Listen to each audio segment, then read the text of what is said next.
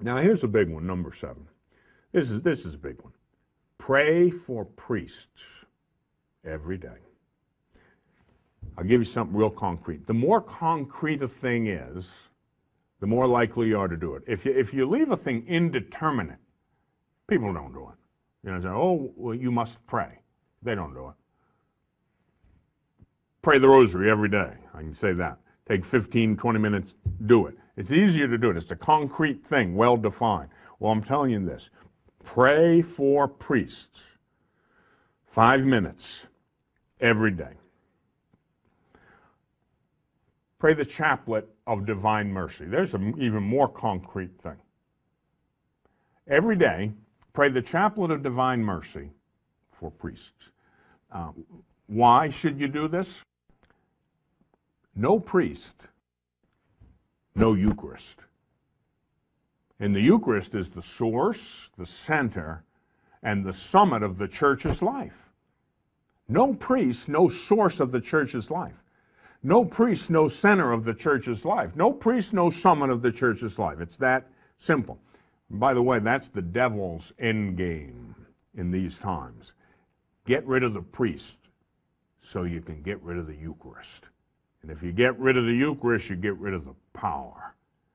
And the world disintegrates into evil. You need to support your priest through prayer. I'm giving you something concrete now. 5 minutes. Well, I'm busy. You know, people used to say that to me when I'd say, pray the rosary every day. They say, oh, but Father, I'm busy. I said, you think the Pope's busy? This was back in the days when John Paul was Pope. I used to say this. You know, he prays the whole rosary every day. You know, not 5 decades, 15, and now 20. You know, but you just pray 5 decades. But 5 minutes every day for your priest. Pray the chaplet of divine mercy every day for priests. They need your help. We can't do it without you.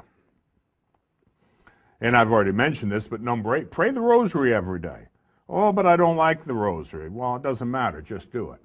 Like the Nike commercial says, right? Just do it. Why? It's powerful.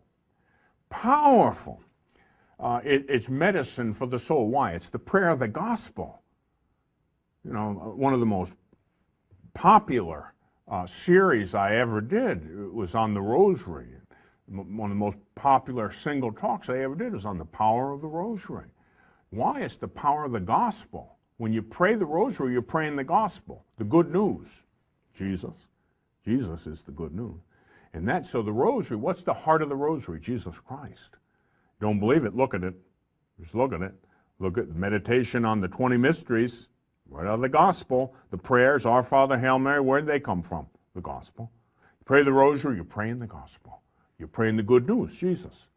And so you have power then to do good and avoid evil. So pray the rosary every day. If you haven't been doing it this year, do that.